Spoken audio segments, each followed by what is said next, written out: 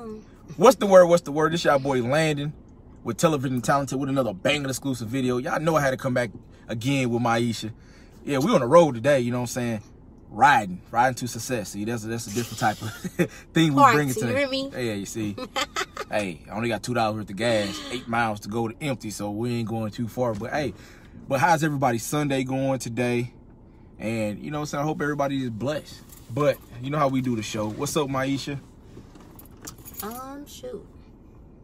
Nothing much. Nothing much? I'm blessed, of course. Okay. I woke up today. You woke up? Yep. That's your blessing for today? Yes, sir. Okay. Say, hey, look, just waking up and just thanking God, that could be your blessing. And I woke up, got to chill time, spend time with all my family today. You know, give everybody love and just seeing smiles on people's face. Yep. And people let me know what my show mean to them. It's my blessing for this week. Until God bless me with something else. You know what I'm saying? He blessed me with stuff daily. But that's what I'm telling y'all what my blessings is so far. So we bring it to y'all today. Toxic relationships. I know there's a lot of people out there who been in a toxic relationship and didn't know they was toxic until after it affect you guys. Yep. How you been in a toxic relationship? Of course. I mean, the situation that I always tell you about, you know, the guy that's in jail now, that was definitely toxic. That's why I left the situation. You know, I feel like it was verbally abuse. Okay. Verbal abuse, I mean. And so that's the reason why I decided to leave the situation before it got bad. Yeah. Also, I mean, it could also be like a mentally toxic person. Like somebody could mentally intoxicate you, like, with their... Sure. You know, demons. It's true. But I look at a toxic relationship on different levels though. Like, take a toxic relationship is like, what's your favorite drink? Water. Sweet drink. Mr. Pure pineapple. Okay. When you taste that, right? You sipping it. Dang, this tastes good. But it leaves an aftertaste. And that's how it is when certain people get in a relationship. That dang, this tastes good. She got a body, he looks good, and everything like that. So you drinking this Mr. Pill, you know what I'm saying, Mr. Pure, constantly because it tastes good. But you never turned it over and read the warning label. Right. Contains abusive, mental distress. You know, person won't work. True. Person just dogs you out, cheats on you all the time, steals, been in jail for all type of things. Yeah. But since we knew it's sweet and looked good by this the outside appearance, we finna take this. And all of a sudden, we filled with the toxins. And we continuously go for it. Go for it. To the point that we become a toxic person. So look at a toxic relationship like this, right? Take this bottle. Everybody's never halfway full or all the way filled. So you go into a relationship, you got open options. So you know what your foundation is. Okay, I work, I take care of my kids, I care for myself. All right. But then when you meet somebody, you want them to fill you up the rest of the way so you can feel complete. But if they toxic, they take this. You already pure, you got a good foundation. Right. They pour all your toxins into this until you contaminate it. To a point that you don't know how to get yourself back. You becoming what you are accustomed of. What you never knew you could be. Never knew you can be. All of a sudden, I'm an angry person. I'm violent. I'm cursing everybody out. Just because I was a product of my environment. So you got to look at relationships versus the outer appearance versus the mental, the physical, and emotional appearance what they got. That's true. Ask people what things they done in their past 4 relationships. If they ever cut clothes up, if they ever, you know, try to run their spouse over with a car or their partner, exactly. Or bust windows out the car, or slash tires. Go deeper. Do you take any medications for mental illness or anything like that? But see, that's what they got the internet for, though, too. You can search all of that up. Yeah, and you got to do your research. Look up their name. I mean, you'll probably have to pay like $1.99, but hey, I'd rather pay $1.99 versus paying $5,000 for some clothes to get replaced. So that's the thing what you got to look at in a toxic relationship. Then once you become that toxic, there's no way that you can try to put positivity back into yourself. You got to just throw that whole situation away and start over fresh. Because if take something was black, I don't care how much white you put into it, it's still gonna be black. Right. Still be black. But just throw the whole thing away, start over fresh, then build yourself before you let somebody try to put their lifestyle up upon you. Because then you're confused. Yeah, you confused. Then all of a sudden, you become one of these type of people. Have you ever been a positive, negative person? That you ever met? Look, I met this person. They was like, Landon, I'm proud of your show, but you should do more stuff like playing more music. Okay, what kind of music I should play? I don't know, but you talk about good stuff, but you just need to play some music, because I'll be one to listen to music sometimes versus listening to you. So what's the point of talking to my show? So how you gonna give me a positive, negative? And you don't want to be that type of person that you started off positive, so you know how to be in a positive mind frame. Mm-hmm. Then you got with somebody who was toxic, and they toxic made you to a negative person. But then once you're done with the relationship, you just want to try to become a positive person, but you throwing a positive negative out there to hurt somebody. You lift them up just to stifle them and push them back down. And that's the thing what we had to bring to you guys in toxic relationships. And a toxic relationship can go from family members, a co-worker, a job can be toxic. Mm-hmm. You know, most definitely. Oh, so you just definitely made me think about a story, man. What's up? Show me a story. Okay, so of course I worked in a restaurant. I worked at restaurants. I worked at First Watch. Mm-hmm. Man, when I tell you, like, once I started moving down the line, I had, you know, salads, middle, which was the grill part, of course. I knew the whole line. I was even able to, like, you know, transport the place from the service to, you know, the kitchen or whatever. But man, them Mexicans hated on me so bad. Then my brother was working there, so you know, we got like he was quiet about it at first because it was all females, right? But eventually, when it was a couple of them just trying to, like, you know, go out the way to bother me, you know what I'm saying? He jumped in there like, y'all got my sister messed up. Hey, you gotta be like that sometimes. Most definitely. So what? So, go ahead. I mean, that was toxic because it made me not want to come to work. Like, because I always felt like it was a hostile environment, and, you know, I was ready. But I didn't like that. I didn't like the fact that I came to work every day feeling like I might lose my job. I might not. Yeah. I don't think nobody like that. You know what I'm saying? It's just, and that's that toxic start building different things in you. How, like, if you're in a toxic situation, it makes you judge yourself even worse. Like my last video I did about insecurities and self-esteem, that if you're in a toxic situation and the person always bashing you and putting you down, like you can't do anything right, it will put you in a mind frame of like, okay, what am I really doing wrong? So you trying anything you can to try to see if you get a greater outcome. Of course, you change something they not used to it, they're going to sit back for a day, reevaluate their situation and see how they see how they can constantly put the toxics back into every situation you do, to the point that you start seeing toxic people in the church, toxic people every day at restaurants. Can I take your order? Can you hurry up? Dang, okay, why you come to work today? That it start consuming your life to the point that what can you do? So, I mean, nothing but be positive about it, of course. Okay. Try to at least. Okay. So, let me tell you this. So, you know I've been doing my show, right? I posted a post in a podcast group.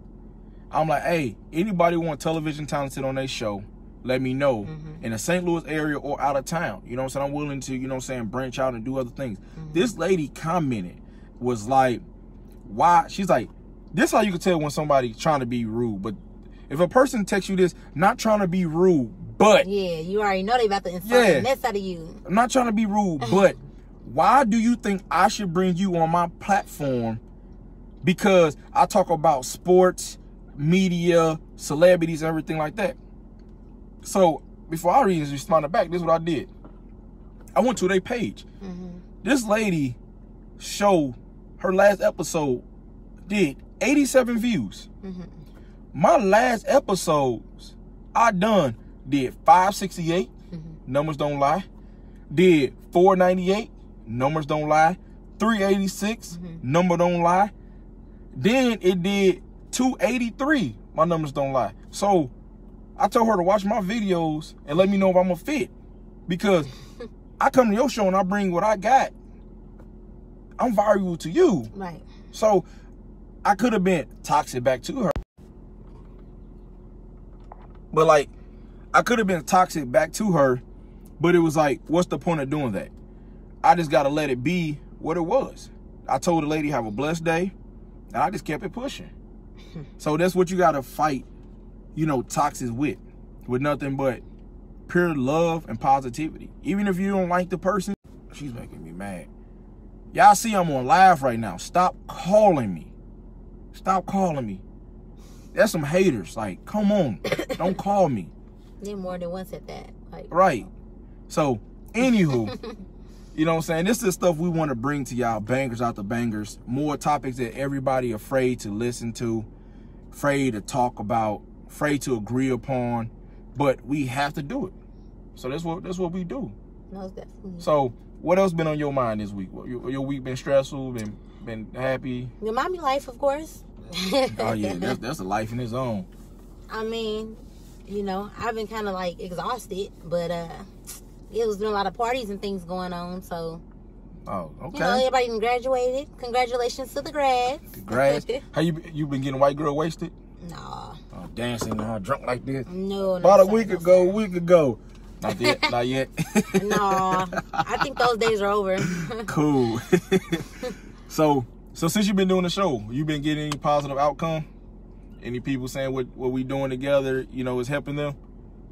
I mean, they said they like the show.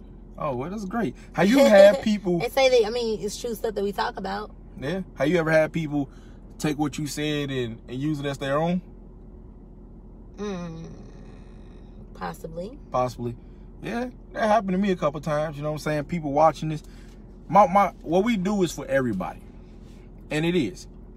And I'm thankful that everybody watches, because God put us in a situation to, you know, do this for everybody and be bold enough to have these conversations. Right. So it's like, if you like what we doing, we don't care if you use our words or use the stuff we say, but let people know that. Put some respect on it. Like she said. You know what I'm saying? Why you beating around the bush? Well, just say put some respect on it. Put some respect on television channels. Plain and simple. Respect on it. You know what I'm saying? Respect on it. Yeah. But you know what I'm saying? Do that. But start liking these videos, sharing these videos, participating in these videos. And if y'all need a topic what y'all going through, y'all don't know how to get through it, we don't know everything. We don't. This is all opinion-based topics that we talk about. Yeah. You know what I'm saying? Just go ahead and put y'all, you know what I'm saying? Give us a topic. I think you need to block this person. Yeah. We do our research and go. You know what I'm saying? But we don't, you know what I'm saying? We at a family function right now. You know what I'm saying? We about to get our chill on.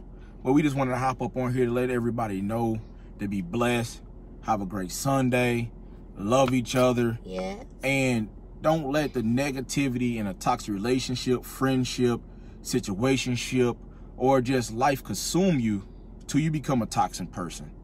And the best thing you can do is to love somebody and love yourself. And always, those the biggest things that we trying to spread through Television Talented is self-love. Like, you know, this is my cousin. I wouldn't be elevating it to where I'm at right now without her keeping me grounded and support. Yeah, like, y'all don't know. Every morning, 6 o'clock in the morning, I get on her nerves. Texting her. Texting her. Good morning, cuz. Good morning, beloved. Yeah, good morning, beloved. You know what I'm saying? And she don't wake up to 7:30. And I already sent about 2 text messages. Hey, cuz, what's the next show? She's like, look, I'm a single mom. I got a life. I don't care about all that. No. I got some help. Don't get me wrong. Yeah, you do. But I'm an active mom. My bad. Active mom. That's what I said. Active mom. You know, yeah, active mom in active ways. Yes. So, but, you know what I'm saying? That's what we do. But, like, when she came in my life, and I got to look at it as a blessing that when she came in, I was about to give up on Television Talented. That's like a real fact, because I was in a toxic marriage, and it started consuming me that what I'm doing wasn't good enough. So I was about to just give it up. She came out of nowhere like, hey, cuz, I like what you doing. Let me come on the show. We did a first Free Flow Sunday. That mother did numbers. That mother like almost 600-something views now. Then to the point, now everybody loving energy. Hey, keep your cousin on the show. And she became a co-host. I mean, and of course I'm attractive, so I mean, I'm pretty sure people are just looking. That's my beloved. So, you know, she just sit here and not talk. However, I have a lovely guy at home. Oh, now you want to, however, like, look, hey, I'm y'all. talking stuff, y'all. I'm talking stuff. But It's like, I'm beautiful, keep looking, but hey, look, I'm off the market, but hey, like. what? No, I'm not trying to give her that impression. No, you're not, but look, that's how you said it. You know you look good. Why you gonna toot your own horn? But that's why they like your videos. Come on, Because- now. That's why they click on it, because they be want to see me. Just keep it 100. So you trying to say the show ain't doing what it's doing because you on here? No, I'm not saying that at all. I'm saying the reason why our shows get great views is because people want to see me and they like my energy. But we give off the same energy, don't we? How you know they don't want to see a chocolate sensation? Look, why can't you just follow up with that? Because you be like, yeah, I'm an attractive, handsome man. I'm like, all right, cuz, yeah. Hey, it be like that though. It's like I thought we was doing good because they like our energy. They do. And because I'm so handsome. Oh, And they be like, oh, can he call me beloved? maybe it is because, you know, beauty trumped the beast. But anywho, I love that y'all watching though. Just toot her horn because y'all know. Oh, that's not necessary, but you know what I'm saying? Just keep watching. You know what I'm saying? We just get them views. Yeah, we need those. You know what I'm saying? But I did find a place and stuff that I'm doing the back to school book bag giveaway too. Oh, where you going? Where you going? Well, we going? Because you gotta be there too. Oh, yeah. Yeah, see, she'll become late, but she's like, I'm there. But she's always late. I'm doing it at this church in South County off Telegraph. No, Tesson Ferry. And it's called Southside Church of God. And I'm gonna host it there. Southside Church of God. I'm yeah. a Southside. Yeah, you know what I'm saying? Be up there. Gang banging So for Jesus. You know what I'm saying? Gang banging for Jesus, brother. Yeah. That gonna be in August. I'm finna get the dates and stuff like that. And I'm also about to start teaching a man's class there too. So I'm teaching it on that book you told me that I should do on the 5 love languages. That's the first book I'm doing it over. So that is good. That'll be good if you do. Yeah. So doing the 5 love languages in the men's group. That I'm trying to get that to start like July, maybe August when school starts back. So that gonna be dope. I'm kind of nervous and excited at the same time. But you know what I'm saying? Great things coming. That's what's up. When we doing our photo shoot though? I don't know. You know, I got a lot of things going on right now. I have to You gotta move. I got my baby's first birthday coming up. It's just a lot. So, you know, I mean, shoot, whenever I can squeeze it in, pretty much. So look, this is how we're gonna do it. The day you moving, we'll take the photo shoot because you're already busy that day. So while you carrying a box in, we're gonna snap a picture. We're gonna move more boxes in, and we'll make it work. All right. So, but yeah. So we see a lot of people on here. Well, a couple of people on here now. We just was kind of moving a little bit, but I mean, what's going on? What's on y'all minds today? Anybody want to be brave and talk about anything? Right. Say something. Y'all hearing our voices. It's like we singing to y'all. Like, oh. No, that's not it. I see how y'all do it. But what's up? But I seen Baby. He said, what's up? What up? Where he at? Man, that was a while ago. Oh, yeah, that was a while ago. Hey, but they on her, though. Oh, yeah. Tim said, what's up, bro? What's going on? And then, yeah, but, you know what I'm saying? We got this going, though. So we gotta keep it going. Keep it going. So y'all get to pick the next topic. So y'all drop in our inboxes, comment, like, share, and just let us know what the next topic we need to do. Or we can do a Q&A. That'd be cute. That'd be cool too. Yeah. Q&A.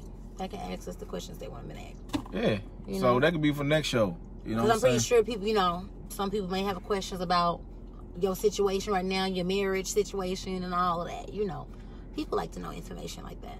Hey, I got answers, you know what I'm saying? I like the last guest on the show, she said, I'm just a squirrel in this big world trying to get a nut. What? That's what she said. The last girl. The one internet when she was on there. The one I did about mental illness. Oh, yeah, that wasn't the last person, but yeah. That's why I was like, Samara was the last person. I know that, but I was trying to go back. Oh, well. Dang, yeah, that's talking about. That. I'm sorry. I think that went over my head. Yeah. Dang, you finna attack me? Like, what she say? Dang, my bad. Oh, SOS. Dang. But dang, so, but yeah, what's going on, Austin? So, bangers coming.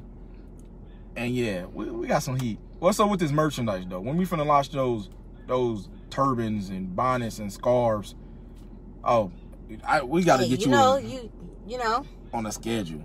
I just have to we got to get you an assistant. Anybody want to be her assistant? Assistant? What I need an assistant for? I'm my own assistant. Well, you so busy, and we trying to get to 1 million views every episode. This man don't understand. That's what we need to talk about on a podcast. Talk about what? The fact that you acting like you don't understand motherhood. I don't have the parts. I don't have ovaries. I can't carry a baby and nurture a baby in my womb for 9 months, so I don't understand. But this is what I do understand. I'm talking about when the baby's alive. When the baby's out. It takes hard work. You got to feed the baby. You got to wash the baby. You got to love the baby. You got to talk to the baby. Put the baby to sleep. Right, but look, I told you. Look, y'all. I work basically day in and day out. Pretty much. Monday through Friday. I only got the weekends off. So that's the only time I really got a chance to, see my son. He sleep when I get home. I try to wind down, get everything together for the next day. Boom. Back over at work. It's like I just live there. That's what it feels like. Like they say, a woman who don't work, a woman don't eat. I mean, I ain't got no problem with working, trust and believe. But I don't want to be there all day. I'd rather be in at 6 and off at 2. That's what's up. Like, I don't mind getting up there early to do what I got to do, So. You will be up there early? Yeah, I used to work 6 to 2 all the time. Oh, because when I text you at 6 in the morning, you get all aggravated at me. What do you mean? That's because it's 6 in the morning. I'm like, dude, did you wake up and say, let me text Maisha? I text a series of people. I text like 40. Take me out of the rotation. You're the first person. You know what? I'm going to put you at the bottom of the list. So I'm going to text you. I text you at 6 now. I'm going to start texting you at 6:10. Why you text me at 6:10? Because by the time I text everybody, you know what I'm saying, I text them so much it's automatic program. So the only thing I just say is good morning, boom, boom, boom. Because you know how the iPhone is automatic program the message. Doop, send it all. Doop. My bad for sending encouragements and stuff in the morning. That's not a problem, but what do you mean? You know what? That's something to talk about on camera, dude. They don't care. These people don't care. I'm heartbroken. You so funny. Well, you know what? It's more people arriving at the party. We gotta get up off of here. We having a family cookout. No, not like a cookout, but TT back there grilling. You know what I mean? At the family reunion, who we introducing? This is my cousin, and she say we only get views because she's beautiful. But hey, y'all really stay blessed. And this y'all boy Landon and y'all girl Maisha from Television Talented. Just want to come here. Maisha. Oh. I'd like to get to know you better. Yeah. Maisha. That used to be the show back in the day. There was a song, but I don't know who that was by. But I was young when they had that. It said Aisha. Whatever. Anybody know what that song is? Drop it in the comments, because I don't know what that song called. I think it's called Aisha, but yeah, it was a TV show with Brandy. No, that was Moesha. Oh, wow. But there was a song called Aisha, and it was by somebody, but anywho. But y'all know when we come to this part of the show, y'all know I love you, God loves you, Television Talented loves you. And there's only one way to heaven, that's with God himself, through God himself. And you always can find a light in the dark room. Just depends on where you're looking at. But stay driven, motivate, and encourage others through love. Until next time. Deuces.